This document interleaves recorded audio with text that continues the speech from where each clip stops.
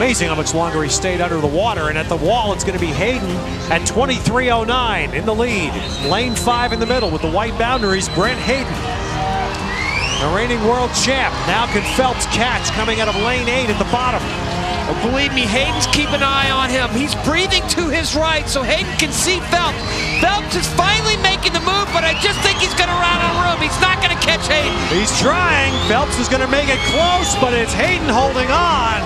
Hayden holds on. Phelps takes second, and Nathan Adrian third.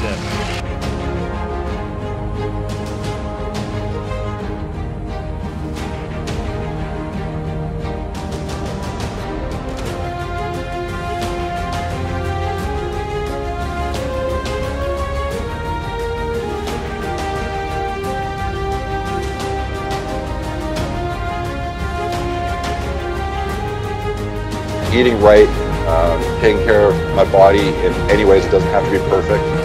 It's an amazing feeling.